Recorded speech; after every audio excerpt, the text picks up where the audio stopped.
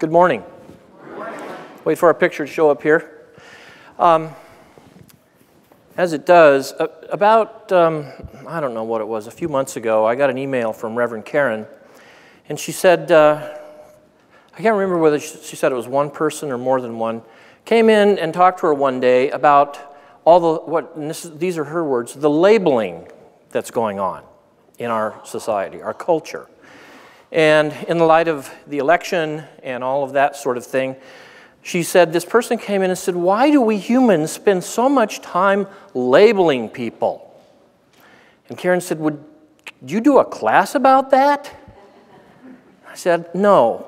That was my initial response because I didn't really know what to do about it.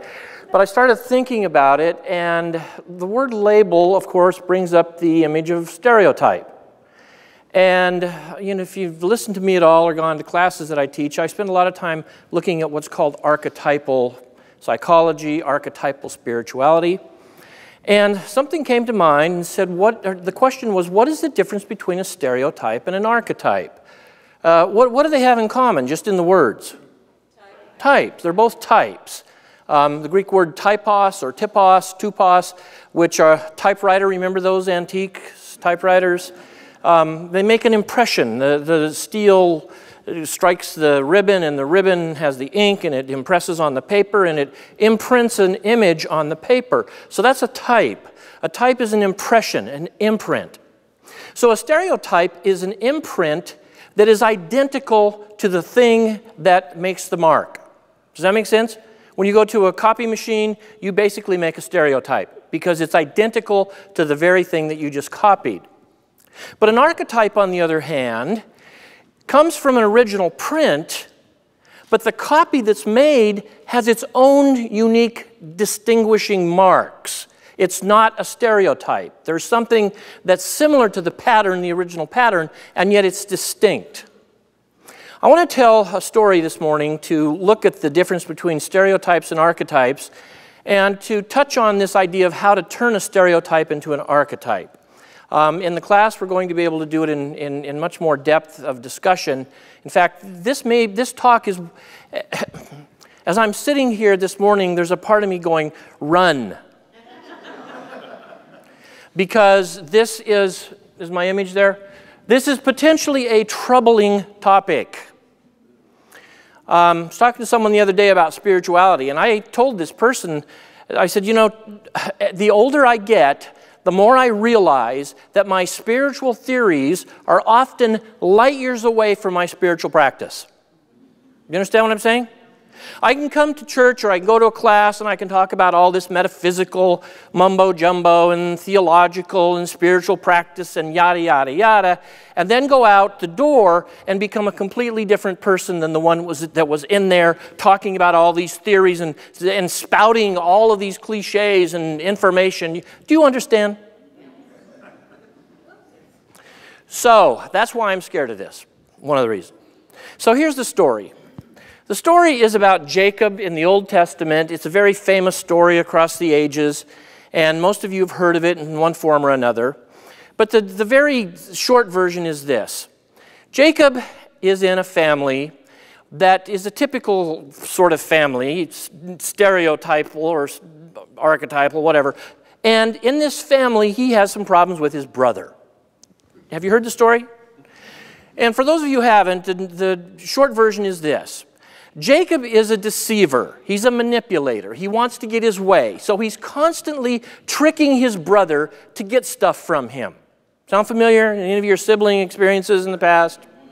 So he tricks his brother to the point that he offends him mightily. And his brother's name is Esau. And he steals his birthright, basically his inheritance. No small thing. And as a result, what would you imagine Esau's response was? Was he happy about it? Hell no.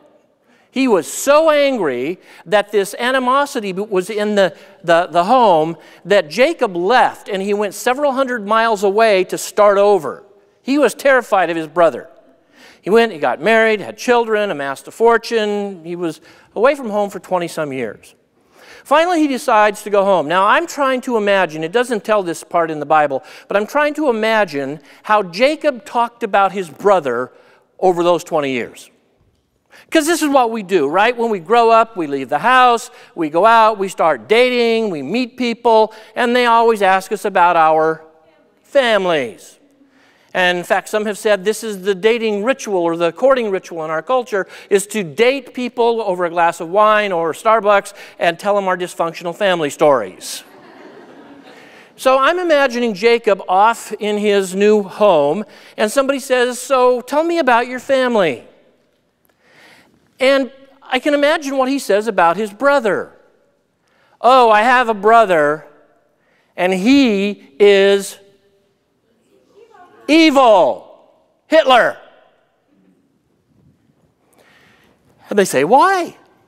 And then he rehearses the litany of problems that makes this stereotyped one imprint image of this character called his brother just evil. He's the embodiment of evil. That's a stereotype. Now, as the story goes along, it's very interesting because after 20-some years, Jacob decides to go home and he takes his fortune, which is herds of goats and donkeys and cattle and these herds and his family, and he's on his way back home. And on his way home, some of his scouts come back and say, we've been out looking over the territory and we met, anybody know? Your brother. And he's coming to meet you. And does anybody know who his brother's with? He's got 400 men with him. So how do you think this makes Jacob feel? Holy crap, this guy's not only evil, he's super evil. So the story goes on and talks about Jacob trying to figure out what he's going to do about this evil brother that's coming. And he sorts out his herds and he sends some gifts to his brother and he puts his family off in a safe place. And it says he goes to a little part beside the river and he spends the night alone. Now there's nothing like the nighttime when you're alone to let the stuff go on in your consciousness that terrifies you, yes? There's something about the nighttime that has this special archetypal flavor to it that isolates us in our pathologizing, our neuroses, our terrors. Yes? So he's lying there and it talks about, it says, an angel of the Lord, a messenger of Yahweh in Hebrew, literally, comes to Jacob and it says, what does he do with him all night? Do you remember any of those of you? He wrestles with him. This is the image that artists have been painting. This is his brother when he finally meets his brother. But this is the image here. He wrestles with the angel of the Lord. Now, in the ancient world, you have to understand that people didn't talk about dreams. When people had vivid dreams, those kinds of dreams you wake up from and you're not sure for a few seconds whether it was real or not, you know what I'm talking about, those dreams? People said those were dreams that were messengers from a god. That the gods had visited them in the dream, that's why it was so real. So this wrestling with the angel of the Lord is called Jacob's night dream, and it doesn't tell us what he wrestled about. It gives us no, I think that's brilliant. One of the reasons the Bible is so brilliant is because it leaves these huge gaps for you to fill in for yourself. My suspicion is that in that dream, he was probably wrestling with meeting his brother the next day with 400 men. Little scary. So it says that the night goes by and he wrestles with this angel of the Lord all night long. To me, it was a long nightmare. And at the end of the dream, we read that Jacob says to this angel, or the angel actually says to Jacob, the angel says, let me go. They've got each other in a headlock. I was going to actually do a little illustration up here and try to bring somebody up, but I didn't think you probably wanted to do that. So he had him in a headlock, and they got each other in this headlock, and the angel says, you know, let's go. We're done. This dream's over. But Jacob says, no, I'm not going to let you go until you bless me. In other words, I want a resolution to this problem. I don't want to just have this dream over and over and over and over and over. And for those of us stuck in stereotypes, you know what we do? We have this dream over and over and over and over because this person is evil, or whatever we've stereotyped them. They may be deity, maybe the opposite. It's like, this person is my God. So Jacob wants a resolution because he's sick of this neurotic worry. Any of you ever have neurotic worry? Never. So we read in the story that the angel blesses him, and it doesn't really give us any details about what that blessing is, but he gets what he's looking for. Now, to me, the interesting part is this. When he wakes up from the dream, it's one of those dreams where you, oh my God, oh my God. He says, I have just seen the face of God and man and lived to tell about it. Let me say this again. I have just seen the face of God and man, or humanity, and lived to tell about it. And it says in the story, Jacob named the place Peniel. Pene in Hebrew is face, El is God, Elohim, the face of God. You know, we read that, and for years I read that, and well, that's kind of cool, whatever it means.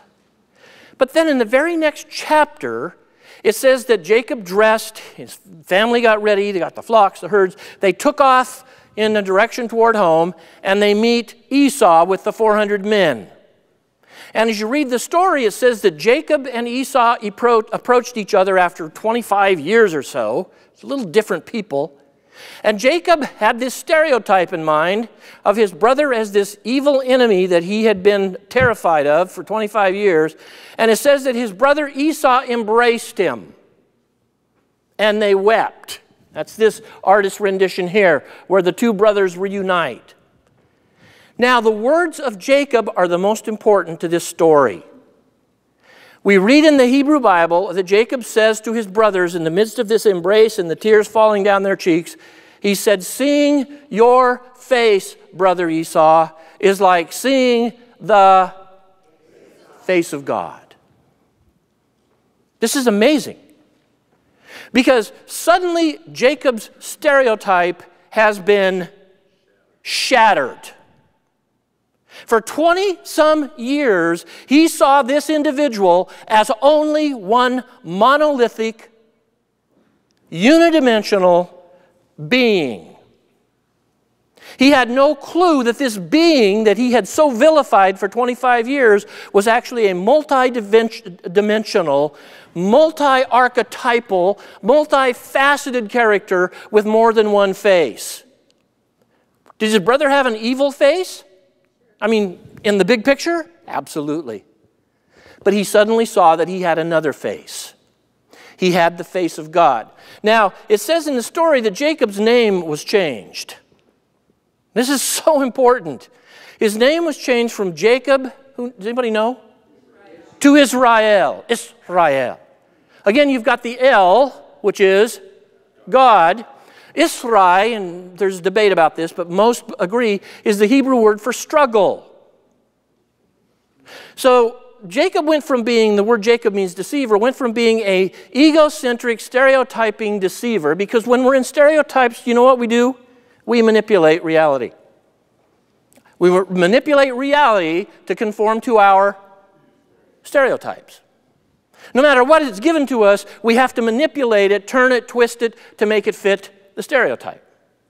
But Jacob suddenly wakes up to the fact that this stereotype is an archetype or archetypal, and it's no longer this unidimensional being. It's a multifaceted being made in the image of God. This is how Genesis starts out. Humans are made in the image of God, and the whole book of Genesis, in fact, the whole Bible, is a story about how humans are made into the image of the many faces of God.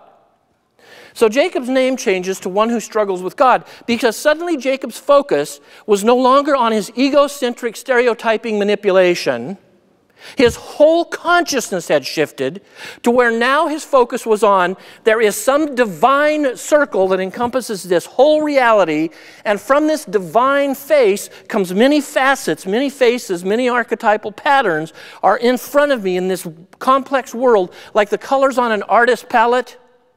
So that these colors are everywhere, these faces are everywhere, and every single one of them is the face of God. Now, it's easy to sing about the face of God when it's somebody you like. Yes? But when it's somebody that we have categorized And one of the reasons I was nervous about this is because I have worked with conservative churches for years ago. For 15 years, I worked with conservative churches. And now over the last 20-some years, I've worked with more liberal, quote-unquote, liberal New Thought churches. And I've been telling people recently when they say, are you a liberal or a conservative? I say, yes. And they say, well, when you go to a conservative church and speak, which I haven't much, but when you go to a conservative church, do you offend people when you speak? And I say, yeah, sometimes. Other times, no. Well, and they said, when you go to a more liberal-minded church, do you offend people? Yeah, sometimes and sometimes not. I said, I don't really feel like I have a stereotype community. Do you understand? I said, but I still slightly prefer the more liberal churches because there seems to be a little more room to allow for the archetypal perspective. Little more room. And I speak as a family member. Yes? As a family member, what I have found after 20-some years in the New Thought movement is that we are all human beings, conservatives and liberals. We have a continuum on both of those political/religious lines. We have people on both of those lines, liberal and conservative, who are extreme stereotypers. And we have people who are open to the archetypal perspective. So what I want to share with you this morning from the life of Jacob, and it comes in movies, is that there is more than one face to everyone we stereotype. This is from Star Wars. You remember that movie? Darth Vader, the Dark Father, who is Luke's #1 enemy, is pure evil until later in the story, he too, like Jacob, has an awakening where he finally sees that this enemy that is his father is actually a human being. And he actually turns out to be a pretty good guy. Yes? So this is not unique to Jacob. This is a storyline that shows up all through good writing. In fact, Christopher Vogler, in his wonderful book, The Writer's Journey, says this. He says, the archetype is a flexible character rather than a rigid character stereotype. This approach can liberate your storytelling. I would say liberate your life. It explains how a character in a story can manifest the qualities of more than one archetype. When we move from being Jacob egoic manipulators with our stereotypes to Israel, the divine archetypal face of God perspective, we go from being people who just see life through a little tiny keyhole. You understand? To people who can see a character that we don't particularly care for. This doesn't mean you're going to start running around and loving everybody, even though we say that all the time. What it means is you're going to, not intellectually, this is not an intellectual experience, this is a heart experience. You're going to move to the place to where you can see that person you've been vilifying and say to yourself, or see, ideally, this person is more than this label. You know, ever since we've got the computer technology and the internet especially, I remember in 2000 when Bush was elected, going on the internet and Googling Bush Hitler. Do you think any images came up? Holy crap. There were images of Bush with the little mustache. And then when Obama got elected, I just out of curiosity Googled after a few months, Obama Hitler. You know what I found? Little mustache. Lots of them. And then this current president, what's his name? When I Googled Trump Hitler, whoosh, Trump Hitler. All over the place. Is that a stereotype? I'll let you answer that. Now, very quickly, the difference between stereotypes and archetypes. And as I said, this is just enough to get me in trouble, but I'm introducing this. An egoic stereotype. A person or idea in an ego stereotype perspective is an either-or. Do you understand?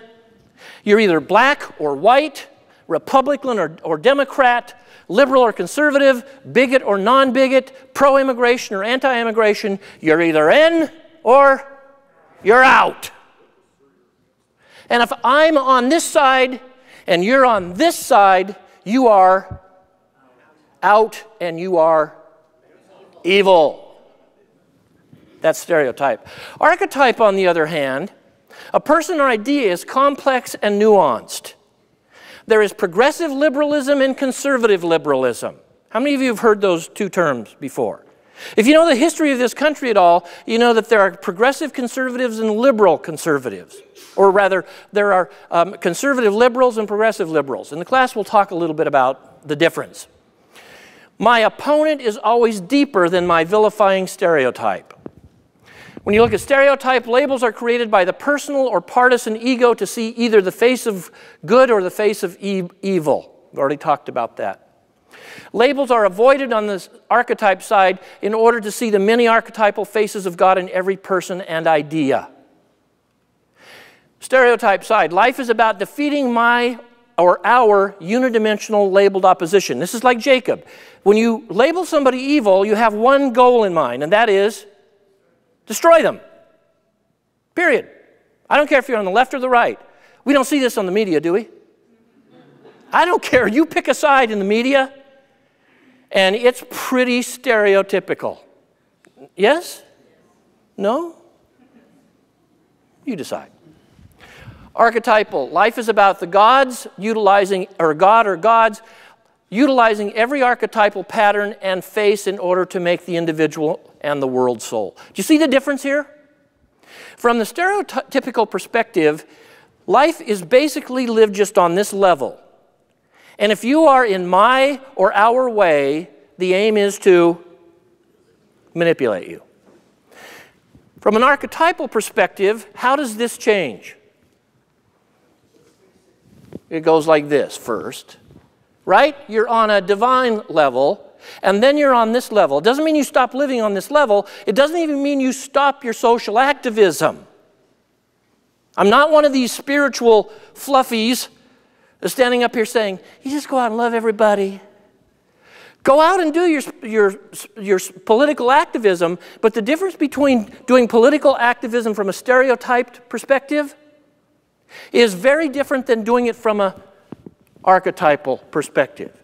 How? From this perspective, basically, I live in a state of chronic anxiety. Because if I'm not getting done what I think needs to be done right now, this perspective, I'm doing the very same things I'm doing over here, except I am continually tethered to the face of God. Do you understand? So what's going on, ultimately, when I put my head on the pillow at night, it's not how can I manipulate, it's what's being done in my soul right now through this opposition. Something bigger is going on than just this level. Do you understand? Skip that. I want to end with this. How do we turn a painful stereotype into an archetype? I want to read from the Gospel of Mark. Jesus has these wonderful words. It says, one of the teachers of the Jewish religio-political system came and heard Jesus debating the religious and political leaders of his day. Jesus never debated religion. This is something, a total fallacy in our modern culture. Jesus always debated, in fact, in every culture, when you debated religion, you were also debating politics. They didn't separate them. America is the only place that has ever tried to separate religion from politics. We'll talk about that more in class. So Jesus is debating religion and politics with the leaders of his day. Noticing that Jesus had given them a good answer, he asked him, of all God's laws, which is the most important? Jesus answered, the most important law from God is this. Say it with me. Read it with me. Please, together. Love the Lord.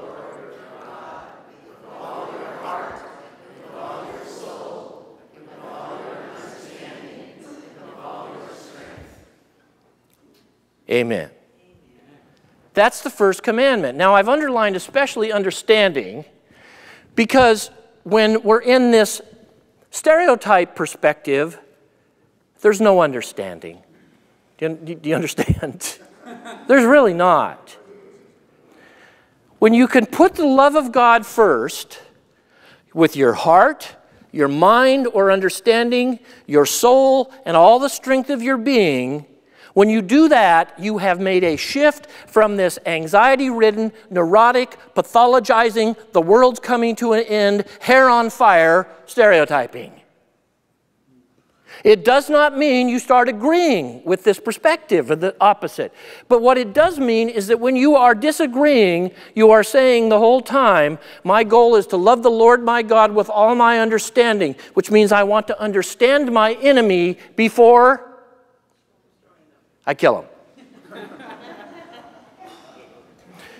Goes on and says this. The second is this, and this sequence is what I want to close with.